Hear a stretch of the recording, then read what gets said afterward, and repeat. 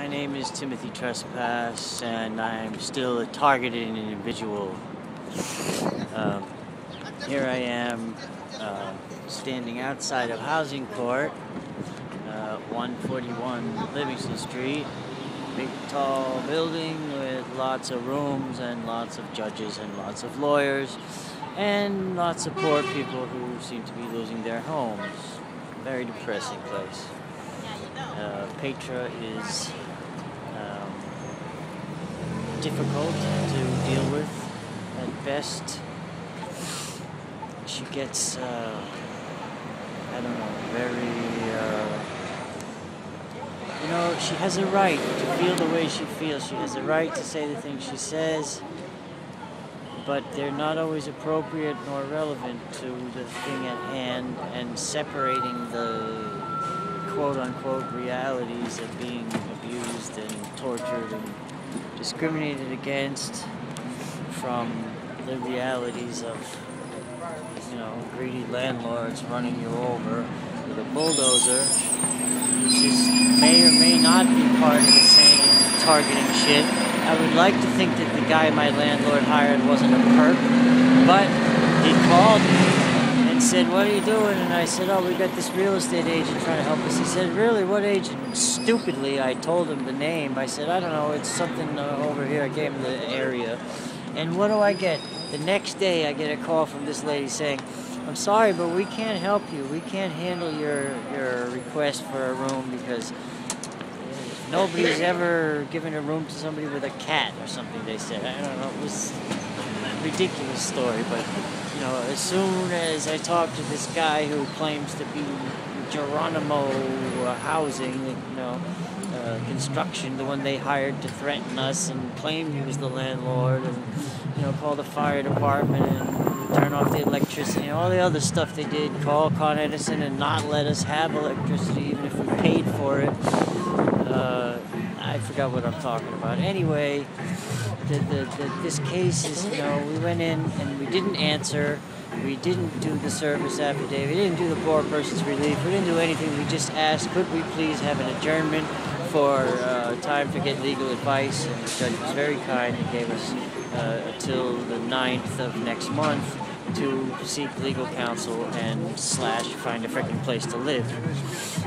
I don't believe that our claim for succession rights is going to float, and that's our main defense. Our other defense is the harassment.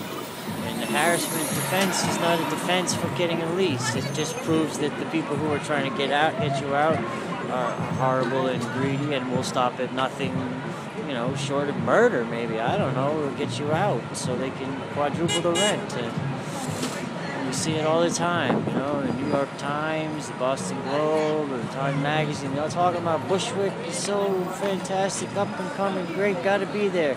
It's the exact same place that the poor people lived there before, 2 years ago when you could get a whole apartment for $800. It's the same place, just they slapped some new brick face on, or took the apartments, ripped them out, made 4-bedroom apartments for $4,000 and charged 4 people $1,000 a month each for the same place that used to get $800. And my question is, where are the poor people and their families moving to? Where are they finding affordable housing? Because I need to find affordable housing too. So, anyway, the other thing that's at question is the rent status, the rent stabilization / rent control status of this place seems to be real funny business. We got 2 reports for the same apartment, both say different numbers. The numbers are all different, and nothing is, not reported, not reported, not reported. The guy's not been reporting for years. He's claiming exemptions and claiming market value is more than it is, and all this crap. It's a freaking nightmare. And I'm up there with Petra, and she gets this passive aggressive, I'm gonna do shit my way whether it fucking matters or not, kind of thing. And I'm like, alright, whatever. I can't fucking sit here and deal with this. I'm too stressed out. I had to go outside and smoke a cigarette. It's just, I don't handle stress very well. I'm trying desperately to be the kind and loving and supportive partner, and the stress of this thing, these people are really working to drive a wedge between us, Um, listen, they put us through hell. Almost killed us. Tried to get me to kill her.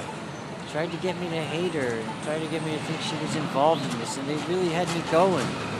And I said, look, if you're involved in this, you're involved in it. If you're going to kill me, you're going to kill me. You're going to eat me, you're going to eat whatever it is. I had these crazy ideas about vampires and werewolves. And, they had me on a lot of LSD. I didn't know what was going on. And I said, listen, if you're going to eat me, if you have to, fine. I love you enough. You can have my life. And I meant it. It was the only way I could cope with this. So now she's getting to the point where, like, oh, it's just too much. They keep telling her and stressing her. It's too much. Taken advantage of, and and so I'm like, oh God, here we go.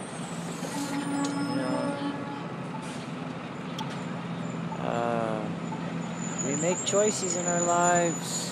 That we don't always feel the same way. We don't always stick with them. I've seen it happen to me. I was with somebody that I cared for, but I guess I didn't love them as deeply as I thought I did, whatever, and then they turned on me, My last girlfriend, after her brain surgery, turned on me and started yelling at me, calling me names, and, we wouldn't sleep together, I don't know, it was just weird, whatever, so, I don't know, she's writing me this email saying something, blah, blah, blah, whatever, I don't know, just please with lots of sugar, chocolate sprinkles, and give me 5 more minutes. Yeah, fine, whatever, take your freaking time, I'd just like to go home and see if we burned the house down because as we were rushing to get out and screaming and yelling, the thing I can't deal with is I'm always late to everything. So I got up at 7 o'clock this morning to make sure I wasn't going to be late. And at 5 minutes to 9, we're supposed to be meeting somebody at 9, and I got to go to the clinic to get my medication, and she's still inside the house looking for a stapler, and I'm like freaking out. Come on, we got to go.